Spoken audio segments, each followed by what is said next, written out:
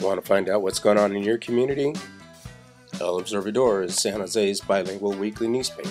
Go to your local newsstand and pick up your free copy today.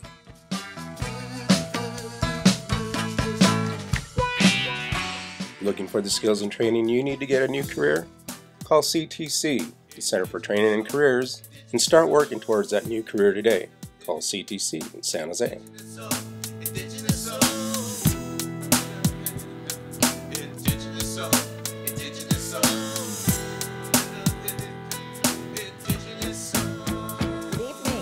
I'm Cihuapilli Rose Amador, and this is Native Voice TV. Welcome to the show. A lot going on in the community right now. Just went to a powwow this past weekend that the American Indian Alliance put on.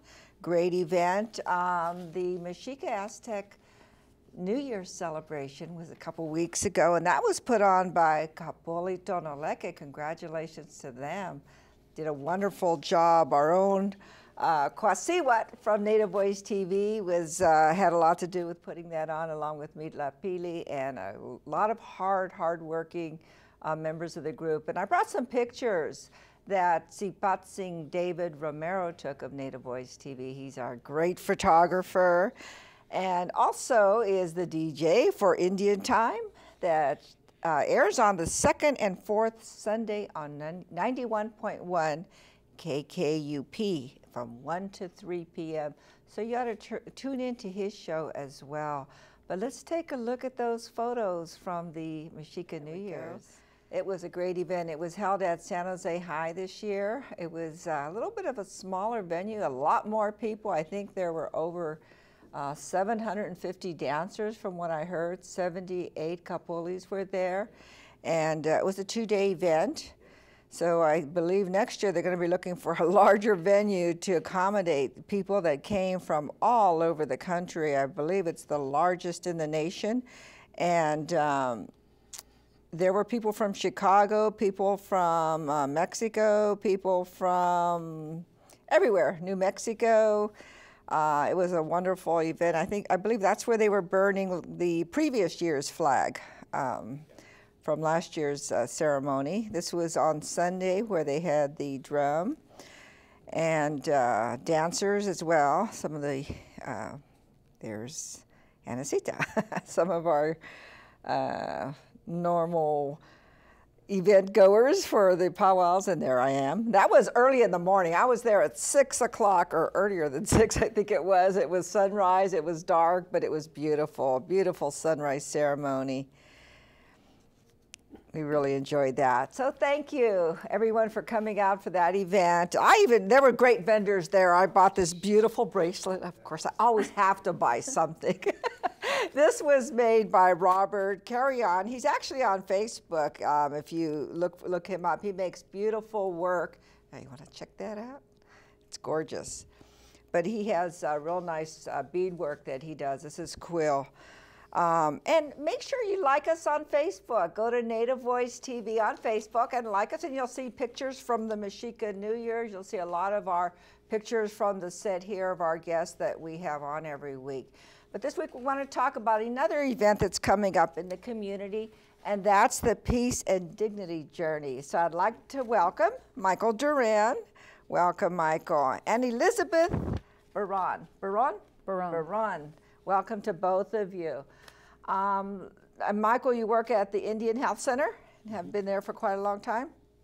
9 years. 9 years, wow, time flies. 2003.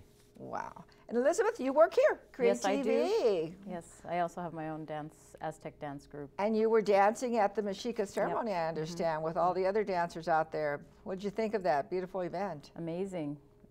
Beautiful venue, wonderful people to dance with. It was good. And the weather held up. Oh, it was really nice. Yeah, they had predicted rain, and it was perfect weather. So now both of you, I know you're very involved in the community, but now you're working on another project, the Peace and Dignity Journey. Now let's get some historical perspective. Michael, how long has it been going on? The Peace and Dignity Journey started in 1992, and it was part of the quincentennial. And it actually started as part of a prophecy of the Condor and the Eagle coming together to bring the North and the South together to create unity. And And this is the North and the South Indigenous nations? Correct. So the run has started from, it goes from the tip of Alaska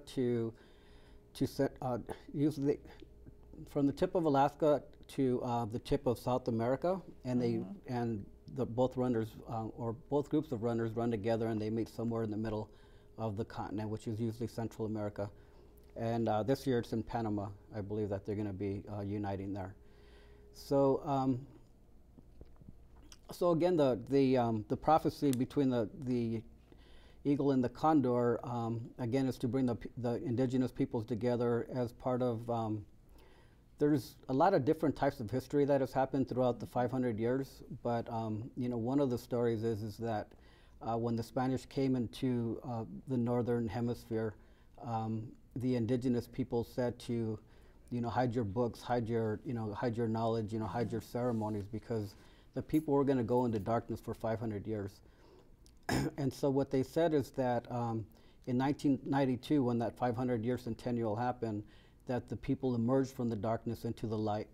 And how you interpret the light is, you know, all open to your interpretation, but what it usually refers to is that people gaining or regaining a sense of their identity, a sense of who they are, a sense of reclaiming, that identity and so forth. Because, you know, again, when you look at history, you know, in the context of contact, you know, a whole indigenous population basically changed who they were. You know, you had indigenous populations in Central America, South America, and North America. But when you mixed, you know, Spanish with the indigenous blood, you came out with a totally new race. And so that, in a sense, has created, you know, confusion into who people are, and a whole new language. Everything has happened. Right. So, so with that whole, you know, emerging into the light was that whole thing of reclaiming that identity, and so that the run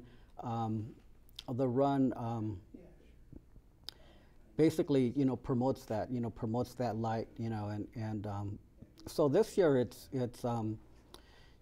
it's dedicated to the water, and, you know, again, you know, when you look at, you know, the environment and pollution and so forth, you know, droughts and all of those things, water, you know, in a sense is, you know, we were talking earlier, Elizabeth and I, about the body contains 70% of water, and the earth contains about 70% of water.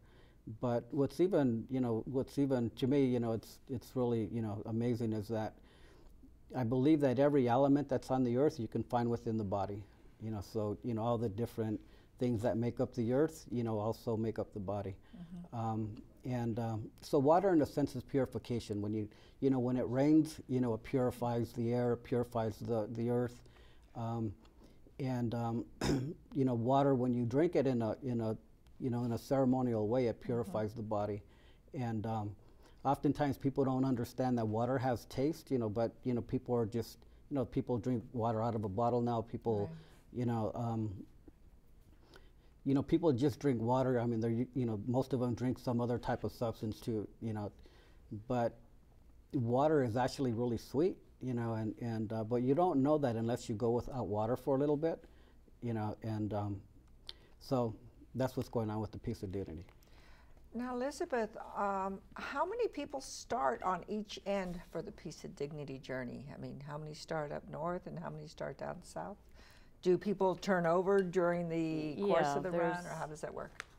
There's, over the many different times that we've done it, there are runners that run the entire route, and it's a relay run, so you run a little bit, get into a van, be dropped off, and then continue, just a constant movement of runners.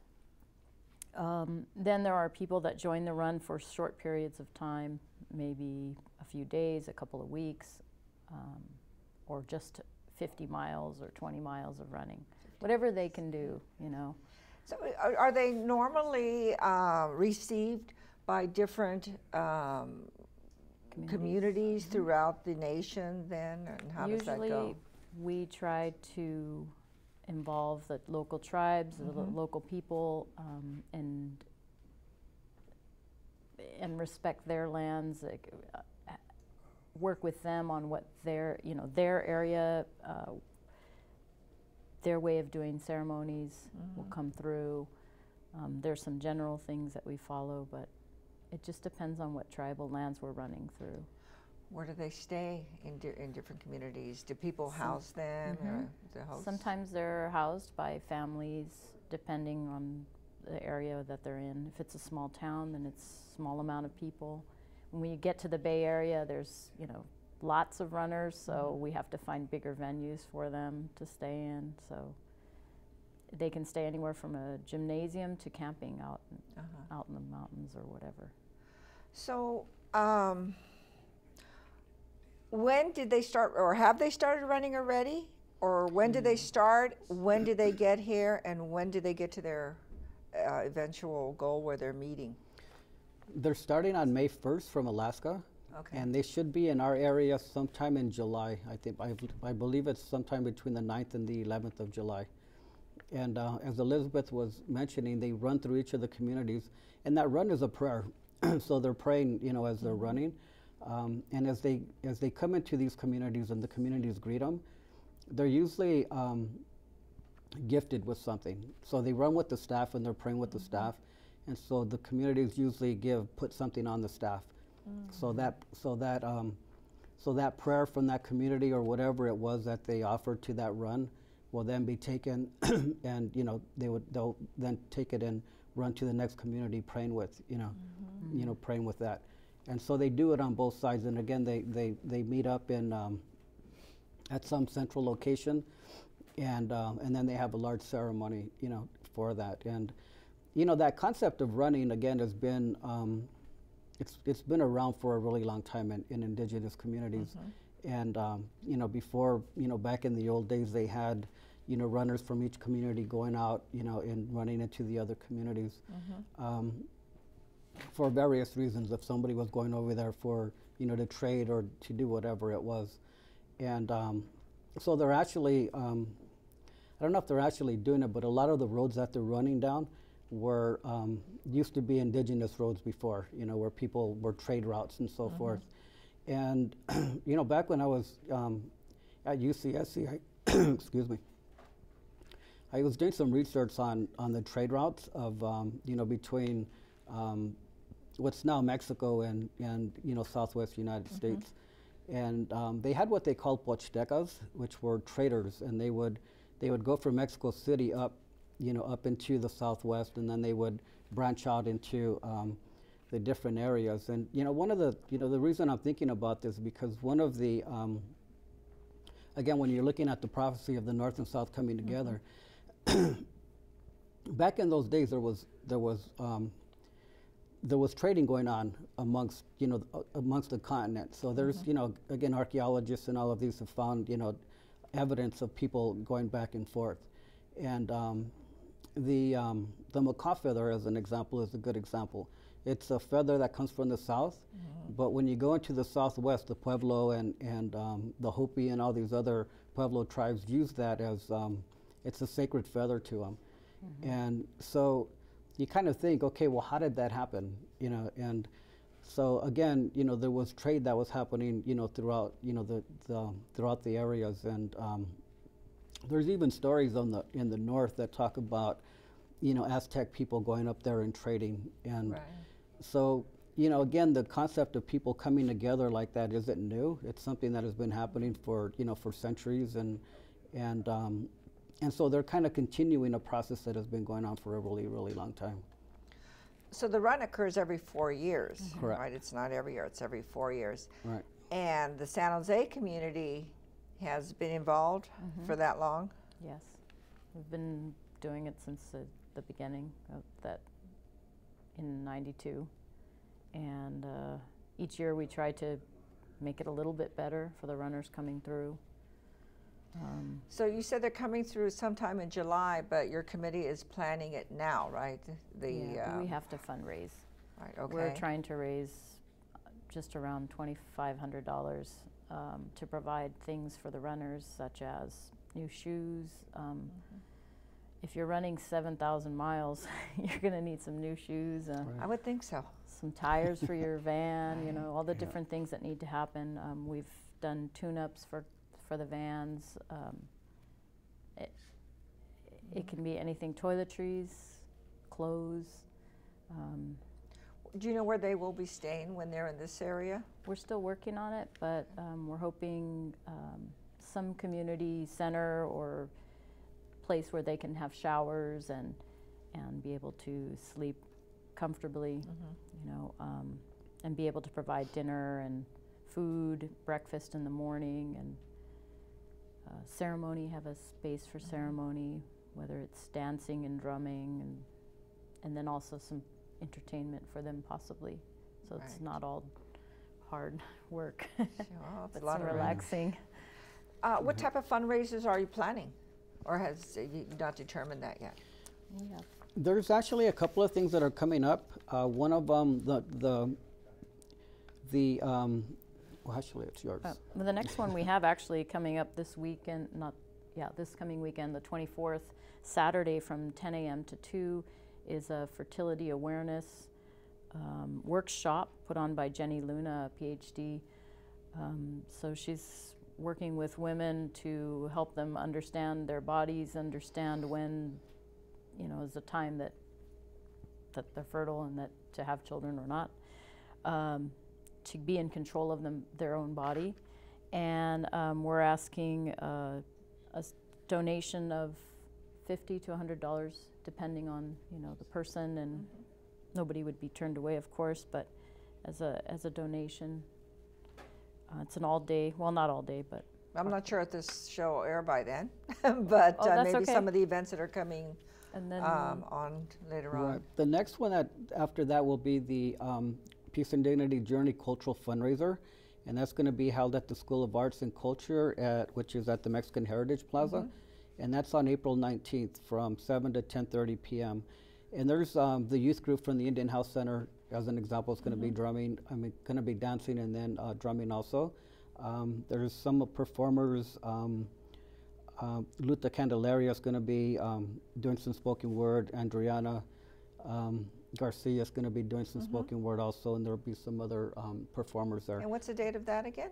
April 19th from 7 to 10:30 p.m. At the Mexican Heritage Plaza on King and Alum Rock. Yeah. Correct. Right. And it's a $5 suggested donation. But of course you can give more if you have it to give. Or less if there's, you know, it's, you know, the idea is to be able to bring people together. Sure. To be able to, and to make them aware of what's going on in the run, they can get involved too. So you do need people to help as far as just bodies to help put a lot of the fundraisers together and to accommodate the runners. And yeah, we also are putting the word out for people that are interested in running, whether they run the entire route, what that takes, what kind of a spiritual commitment that takes. Also, if a person wanted to run part of the route, that's open. There are already running groups going and practicing, you know, you need to be physically in shape and also spiritually in shape. So we'll be having that runners workshop coming up soon. I don't know the exact date yet though. How long will the run be through San Jose? Is it like San Jose to Gilroy or San Jose to Hollister? It runs, we have two routes that come into the Bay Area. One goes through Oakland, the other one goes through San Francisco. And they will make it from Oakland and San Francisco to San Jose. They usually meet up and then end up at the designated spot. Okay. And then they'll leave the next morning and run to usually Hollister, Gilroy. And they stop along the way and different things. I think they're stopping at the Indian Health Center. Yeah, the idea is to have them stop at the health center for, you know, to take a small break and have something to drink. And then from there they'll run out to the wherever they're going to be spending the night at. Oh, great. Then they'll leave in the morning down to, I believe they go to the canyon over in Hollister. And from there they go to Watsonville, and I'm not sure where they run out from there. So there's a lot of way people can help, whether they go to the fundraisers, if they just want to donate directly, they could do that. If they can come and help put on some of these fundraisers, or if they want to run, right? Right. They want to donate the food, Yeah. shoes, or whatever. Yeah, that would be Everything. great. Everything. Yeah. We have people donating massages to the Oh, right, of runners who come course. through. There's so many different ways a person A could lot of needs. contribute.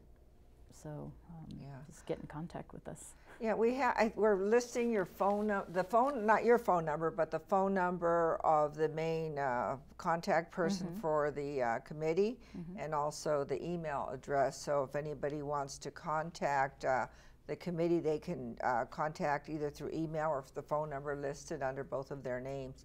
But we really would encourage people to help out in any way possible, and even come cheer them on when they're going through town, because I remember them going the back roads and moving the car, and just to, I mean, I'm not gonna run, I mean I should, but I'll wave and do whatever I can do to help, or donate water. I'm sure they'll need water, and there's just so many things that people can assist with, even if it's something small. Yeah. So, okay, so when they get to the, where'd you say they were going to end up? Panama. In Panama. About how many people end up there together? I mean, I'm sure a lot of people come just for that ceremony. Some people do. Right. Have you ever done that?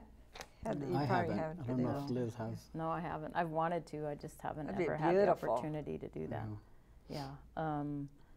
To be honest with you, I have no idea how many people end up there. Imagining a few hundred, if there's that many here, when the runners come through, it's a pretty big group of people.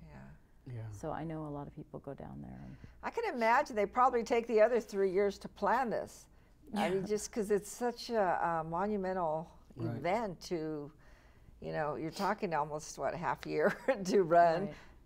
I think that it's gotten easier.